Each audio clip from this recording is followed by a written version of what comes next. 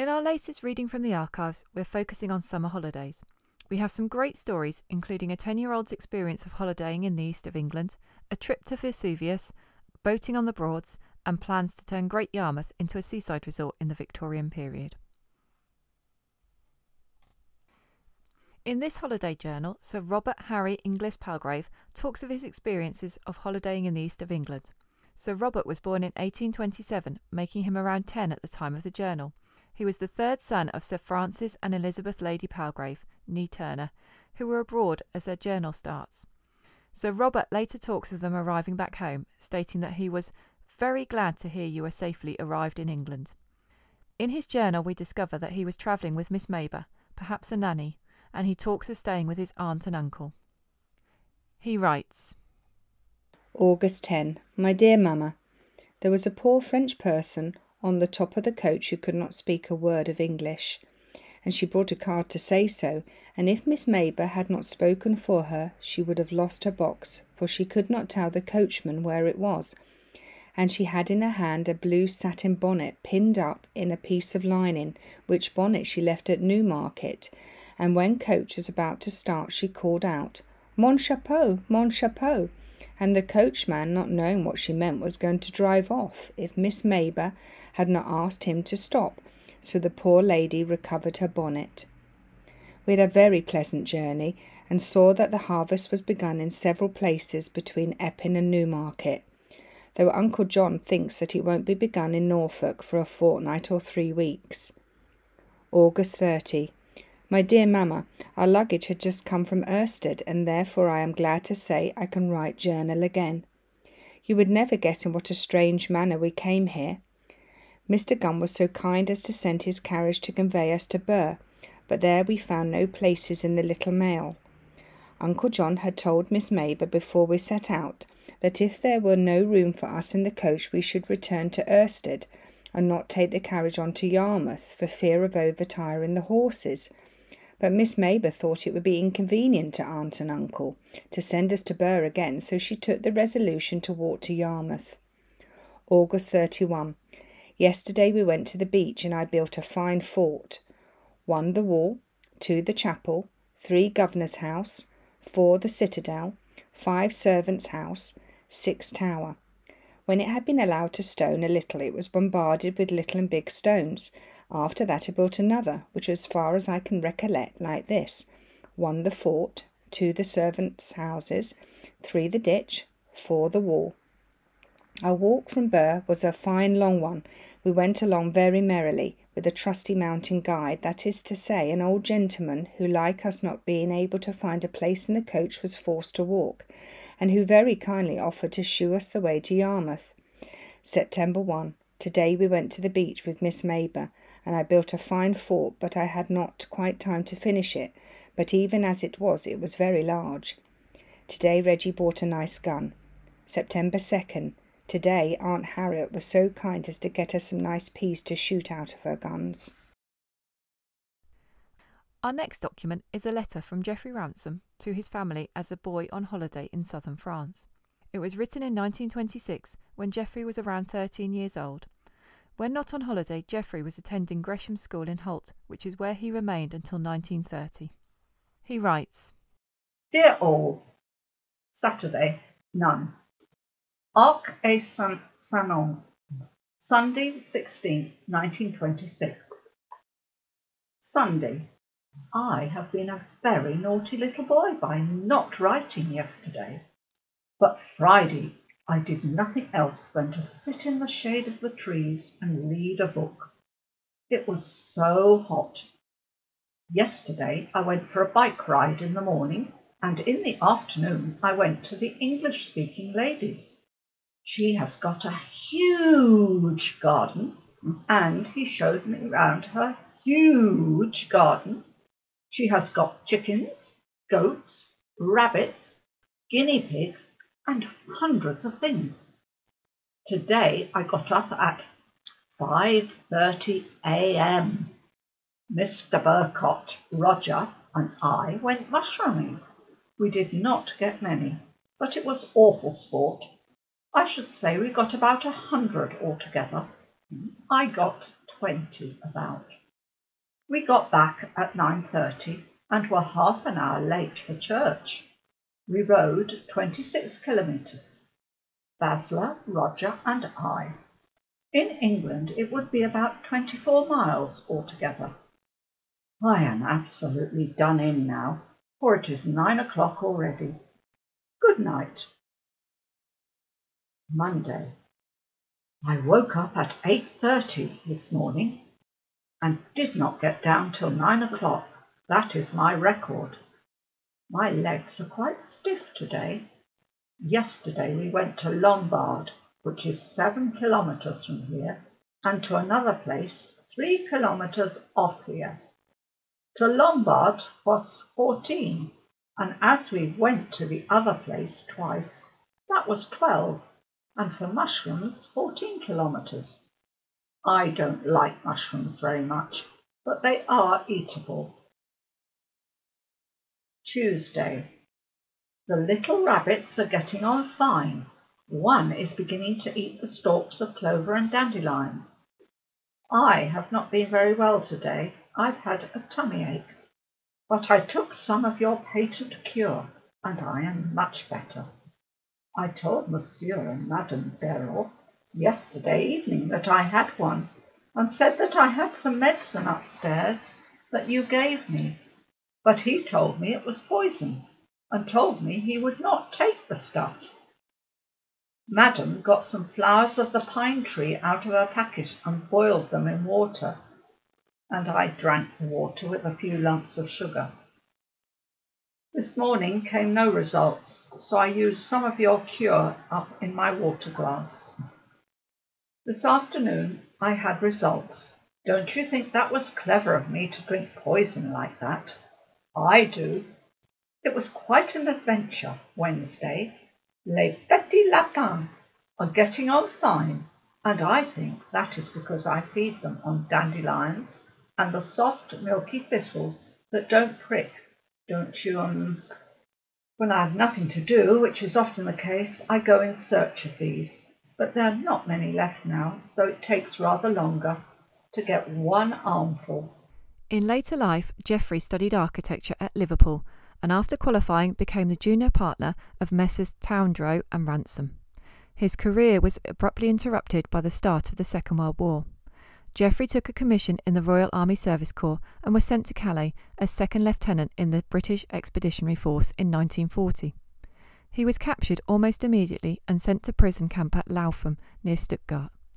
After the war, he continued his career as an architect, married Elizabeth Brighthouse, and had a daughter, Mozella.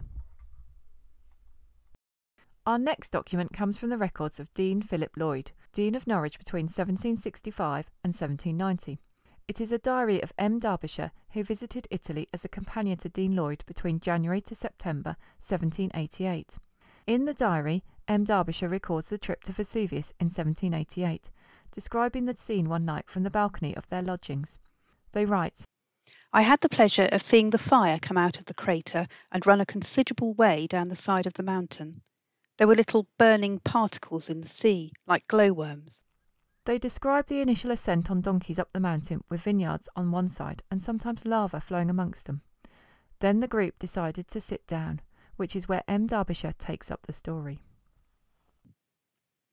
When we got to the top of the mountain, but not to the little mountain where the crater is, we sat down to eat some hard eggs we had brought with us, during which a throw from the crater sprinkled us and our provisions with little cinders. The waiter trembled for fear and advised us to go down immediately. We did not take his advice, but proceeded. This part is nothing but immense pieces of cinders, but very hard. When we got to the top, an amazing thick smoke from the crater with a strong sulphurous smell almost stifled us. We held our handkerchiefs to our mouths and covered our eyes, but still it got down my throat so much and made me cough that I began to be in great agonies and set off to go down. The smoke was so thick that I could not see one of the company, though I heard them talk very distinctly. In about 5 minutes the smoke cleared, and I went again on the opposite side to the wind and was highly gratified. When I saw into the crater there was no opening. The smoke issued from 3 different parts. The edge was as sharp as if cut with a knife. The bottom appeared only about 50 feet deep. We found the situation very warm. Our dog, who went with us, cried terribly, and Morgan was obliged to hold him in his arms. The sulphur made him so sick that he vomited. A little lower down we saw a large mouth out of which came a hot, sulphurous steam, but not like that at the top, which was like mustard in one's throat, or that sort of thing I have felt at stirring sometimes a coal fire before it is well burnt. Our cicerone went down a little way to bring up some beautiful things which were encrusted upon the stones. They were very like cauliflowers, and some twinged with yellow and brown. We were much distressed as we found the poor man could not get up again. He was frightened as he found he could not hold himself much longer. We made, therefore, a collection of handkerchiefs, and tying them all together made a string long enough to pull the man up. We did not look what time it took us to get down, but it appeared very short, as I stuck my heels in the sand and slipped a yard or two at a time. I got, however, several falls by not being able to stop myself when running. My hands and wrists were scratched, but my feet came off very well. I had made a strong, thick pair of shoes into half boots, which kept the dirt out for coming down. It was deeper a great deal than one's ankle. One heel got entirely off, and holes at the bottom began to let in stones. However, as I found another pair when I got to the mules, I felt very comfortable. Mrs. Twist lost both her heels and almost all the sole. Of course, her feet suffered extremely and were bruised and cut a good deal. Next, we have a child's diary of travelling on a boat called the Sprat or the Shrimp. It was created by the daughter of Arthur Henry Patterson, a naturalist and illustrator from Great Yarmouth. The diary gives details of trips on the Broads and includes illustrations by herself and her mother, and 3 by Arthur Henry Patterson himself. She begins. Year 1925, beginning July 28th, 1925. July 28th, Tuesday. Horrid day, lot of wind, but no rain. Daddy went round, got a new man, Frank Upcroft's son. Jimmy, going to ask his baby's name. She couldn't remember, very peculiar. Jimmy came back in the evening, said they made Lowestoft too much tide to go on to Yarmouth. July 29th, Wednesday. Went by bus to Lowestoft, very crowded. Dad met us and took us straight to Spartan. Went up river at once, got stuck because engine stopped. Got her to go again and began to go through Braden. Daddy cheered up a bit. It began to rain. There are 110 posts in Braden Water, 55 each side. Had to lower our mast to go under bridge, as train was coming and they would not open it. Daddy got us rooms at the Star Hotel, as we could not sleep on Spartan. The room had a funny ceiling and looked out on the quay. July 30th, Thursday. Daddy came for us 9:45, and we had a walk round Yarmouth, met Mr. Patterson. By the time we got started, it was about 12. Went up a good way and petrol gave out. Daddy refilled us and we went on till just before tea. We passed Stokesby, but the children did not sing John Barley. Then we went on till just below the mouth of the Thurne, the engine gave out. We hoisted foresail jib and trysail and sailed when we got within the mouth of the Thurne. Had a fair wind. Got to Potter Ham about 5 and got moorings. Finished tea and got Sprat. You pegged. Just as we were putting up our curtains, a big thunderstorm came right over us. Billy thinks it will rain some more. I hope it won't. Made good bed for Magic and Treacle at end of bunk. 2 sheets doubled, blanket and coverlet. July 31st, Friday. Had early tea, had a bathe, very cold. Had breakfast. We went and shopped and got letters and then rode about for a red Japanese sunshade. Had dinner. Rested, read Midian Ensign and eat chocolate. Mummy and Daddy went for a sail. After tea, we shifted our moorings and just bagged our place in time, as that horrid enchantress was going to have it if we'd been a minute later. Then I took Mummy and the Teddies for a row in shrimp. We looked at the enchantress. She had not been altered. Mummy began to read Aunt Jane and Uncle James, and she felt cold and had to have a hot drink. August 1st, Saturday. Mummy feels all right and we had a bathe. Daddy upset the milk, but there was a little left. After breakfast, got the letters. Circus programme from Eileen. She closed on the 30th. There is a big dog over the way called Brutus. Went for a walk and saw the church before dinner. There was a poor dead bird there. After dinner, rested and took Mummy for a row in shrimp. We saw the dearest baby wagtail and a father wagtail feeding it. Then we came back. Daddy put us up railings round the inside of the boat, and he sat on my hat. We had tea, and it has now begun to rain. Then we got some bacon and went to look at the windmill, and then it began to rain, and it rained all the rest of the day. August 2nd, Sunday. We woke up, still wet, did not bathe. Then Mummy made custard, and it was too late to go to church. We rode about for some time, and then Mummy thought she would like a bathe, so Daddy brought us back, and we bathed water quite warm. Had dinner and rested, did not go to church, began doll's dress, tacked it and hemmed some. Had tea, did some more hemming after tea, too late to go to church. Had sail in dinghy almost to Martham. Caught water beetle, kept him in saucepan basin, rode all the way back, turned out water beetle inside sprat. Hope he will multiply. Read and went to bed.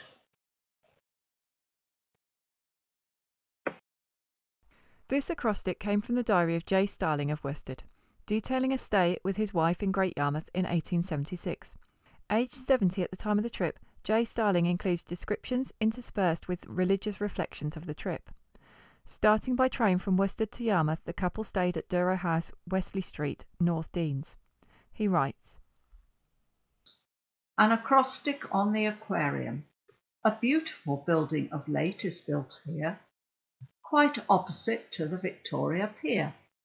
Until now there was nothing but sand on the shore, and where Neptune's billows so loudly do roar, remarkable fishes within may be seen.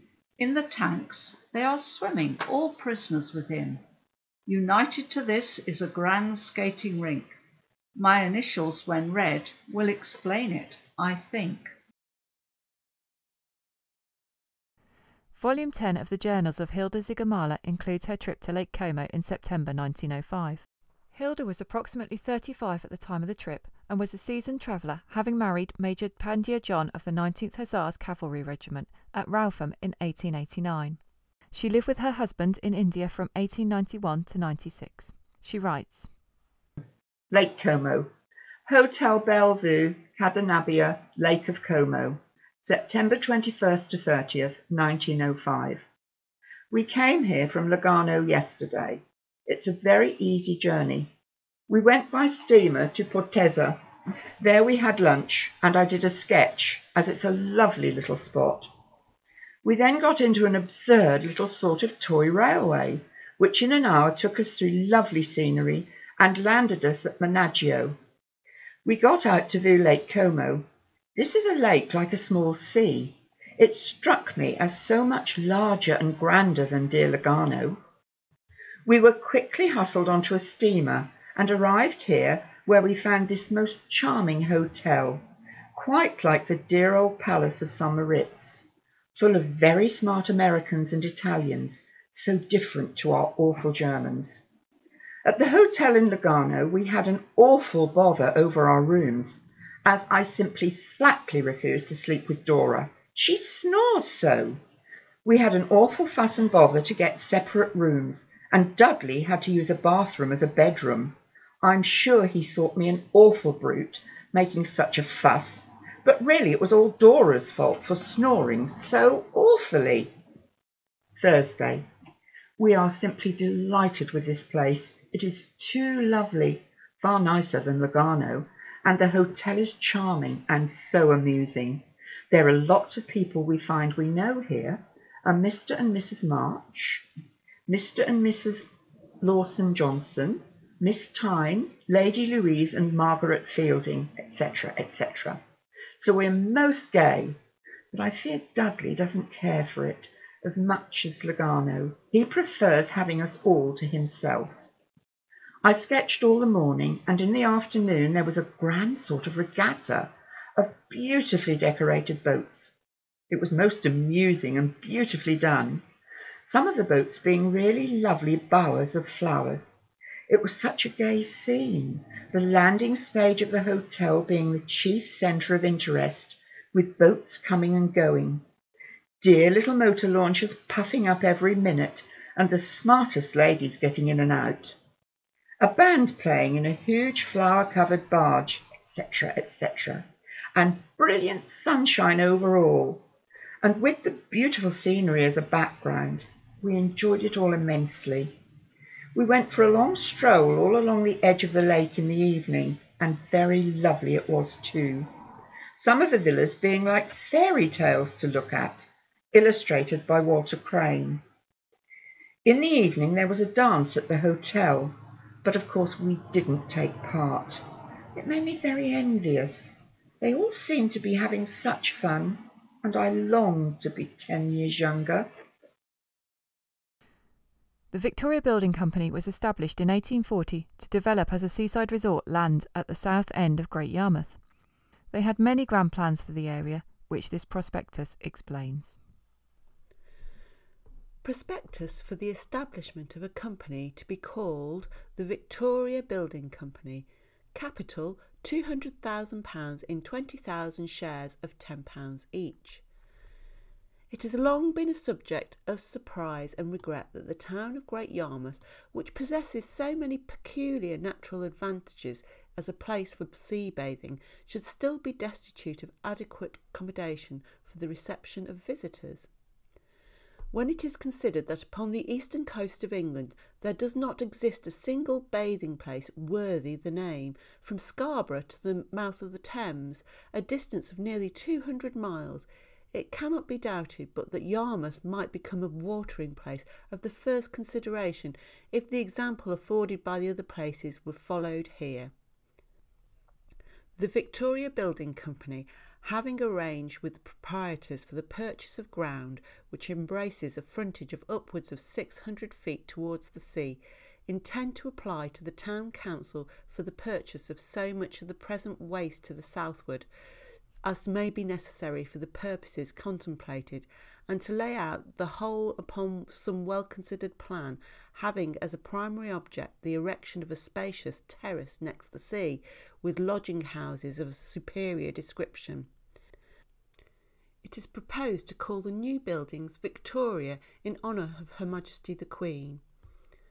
The advantages to be derived from the extensive improvements contemplated must be felt by every class of the inhabitants of Great Yarmouth, and it is therefore to be hoped that the undertaking will be generally and liberally supported. The amount subscribed will be called for by instalments, of which ample notice will be given, and it is confidently anticipated that the capital of the company will be most advantageously employed, and that the result to the shareholders will be highly satisfactory. Reynolds and Palmer, Worship and Son, solicitors to the company. Yarmouth, 25th of August, 1840. Our final document is a typescript journal of the week's boating holiday on the Broads taken by 4 young Methodist men from London. Written in the mid-20th century, the men give good details of where they went, what they ate, and what their thoughts were on the local villages. They write: Saturday. Arrived Alton Broad at 1:20 p.m. Arthur and Alec. After leaving Lorry Park Avenue 8:20 a.m. and number 79 Stanhope Grove at 8:50 a.m. Had coffee and biscuits 11:30 at Colchester. Jack and Ralph arrived Alton Broad 1:15 p.m. Were in Waller's for lunch while we were searching for them. Lunch finished at 2:15 p.m. Then Alec and I took all personal kit to George Robinson and got it aboard, whilst Jack and Ralph purchased stores. Had to go to Lowestoft for meat.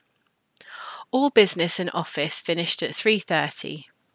Stores aboard by 4 p.m. Finally left Alton Broad at 5 p.m. Alec took over first. Tied up 5:45 for tea. Pilchards, tomatoes, lettuce, salad cream, bread and butter, jam and marmalade, cake, Mrs. J, and tea. Off at 6:15 p.m. Jack was first to knock his head in cabin, and I was a good second in aft cabin. We got under toll bridge at Cut with only inches to spare, saved 2 shillings here. Another cruiser was stooging around, windy, and later we saw bridge go up. Tied up Sellingham Ferry, 9:20 p.m. Supper, soup, crisps, biscuits, coffee. Bed at 11 p.m. Sunday, awake at 6 a.m, nap until 7 a.m, then gunfire prepared by Jack. Ralph was up and dressed by 7:10, and we foregathered in main saloon, Alec and I still in bed, and had a dissertation on balanced life until 8 a.m. Decided not to go to Norwich, insufficient time if we were to reach Yarmouth at 2:30 p.m. Breakfast 8:30 a.m. Grapefruit, toasties, fried egg and tomatoes and coffee. Finished at 9 a.m. Jack out in dinghy, then for a run around, shorts only. Then Ralph in dinghy whilst Alec and I washed up. Left for Yarmouth at 10:25, stopping at Brundall for water at 10:50. Our anchorage in Surlingham was not too good. We had to tie up below the hotel. In morning, large coal boat, being polite and keeping clear of us, almost run into windward bank. Skipper shouted that we were asking for trouble anchoring in the bend of a river. Alec had been out for half an hour in dinghy, wind not very strong, some photographs taken. Took 5 gallons of petrol and filled up all tanks with water, leaving at 11:10 a.m. 11s at 11:15, coffee and biscuits. Tied up Yarmouth YS at 1:50. In on ebb tide, no need to turn. Found room for mooring, then was little room to spare. Had dinner at 2 p.m. Lamb, peas, pots, carrots, ginger pud, custard and coffee.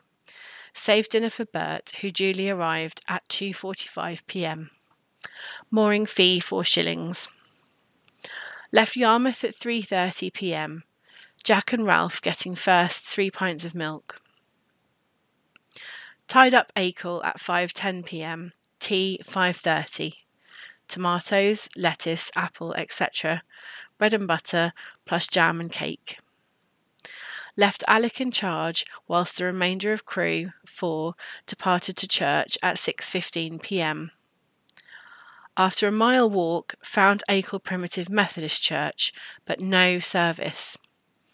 Premises were open, had a wild idea we might have a service of our own, but wiser counsels prevailed, and we returned to F Eagle, arriving at 7:20.